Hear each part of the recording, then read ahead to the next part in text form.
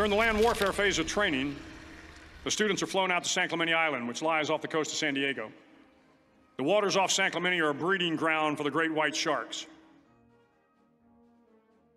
To pass SEAL training, there are a series of long swims that must be completed. One is the night swim. Before the swim, the instructors joyfully brief the students on all the species of sharks that inhabit the waters off San Clemente. They assure you, however, that no student has ever been eaten by a shark, at least not that they can remember. But you are also taught that if a shark begins to circle your position, stand your ground. Do not swim away. Do not act afraid.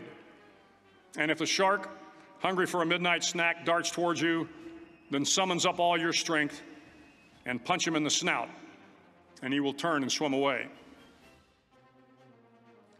There are a lot of sharks in the world. If you hope to complete the swim, you will have to deal with them. So if you want to change the world, don't back down from the sharks.